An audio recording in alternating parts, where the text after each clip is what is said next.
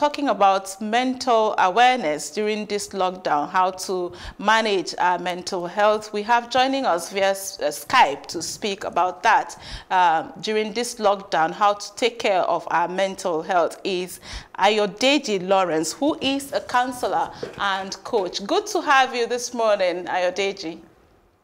Good morning. So glad to be here. Now, how are you coping, first of all, with the lockdown?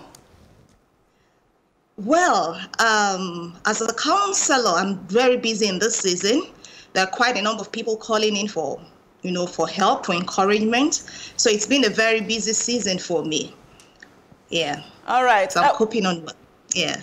Okay, so would you say incidents such as this lockdown is likely to increase cases of mental health during this period? Oh, yes, it will, because quite a number of people are not as busy as before. A lot they used to hide behind their jobs and vocations, can no longer do that because things have slowed down considerably. And they are forced to visit the things that they've been hiding from over the years, those things they've refused to confront, the memories of the past that they've refused to tidy up properly, those dark secrets, habits left unattended to, their hurts that are still very fresh with just a scalp covering up, So all these things will begin to surface in the lockdown, causing mental instability. Yeah.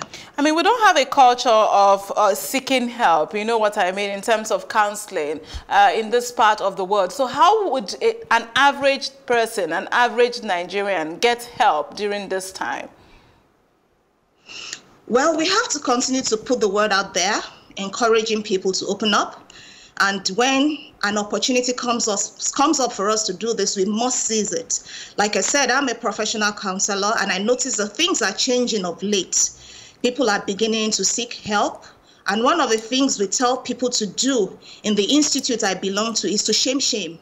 There's nothing new under the sun. Open up and receive the much needed help.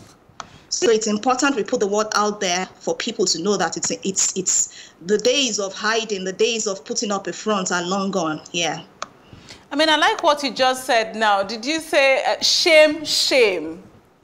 Yes. Can you speak more about that? What do you mean exactly? Okay. What I mean by shame is just the way it is. Putting shame to shame. Telling yourself that, well, I've made a mistake. I found myself in this situation. There are so many people who have also gone through this path that I've gone through. So why do I have to hide? I'll rather seek help. I'll rather put myself out there and find the needed help, at this point in time. So putting shame to shame is just the way to go. No need to hide. No need to do as if you're above mistake or you're above what you're going through. Just put it to shame and you'll find out that you are liberated.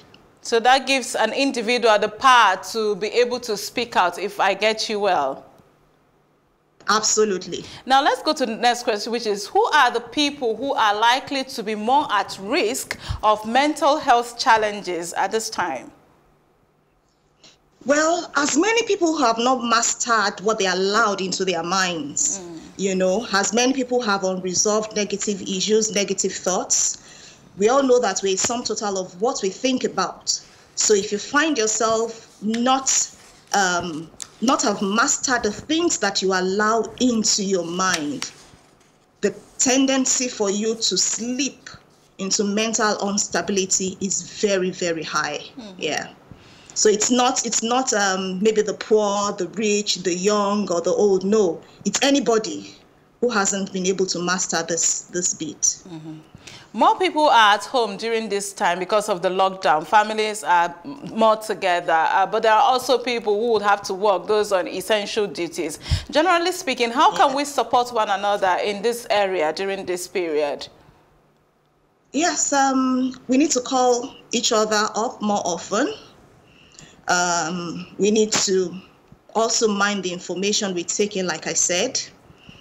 Another thing I tell people is exercise.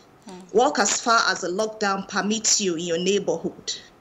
Another thing that a lot of people are getting aware of nowadays is meditation. It's important that you meditate. Do breathing exercises, Another beautiful thing that we can encourage one another to do now is to journal. I do that daily. I go through my day to see what I've gone through, and just put it down. Journal my life experiences, and also even have a gratitude journal. Those things you're grateful for. Because if you're able to pen down the things that, you're grateful for, you find out that the negative patterns begin to straighten out, and it improves your mental well-being.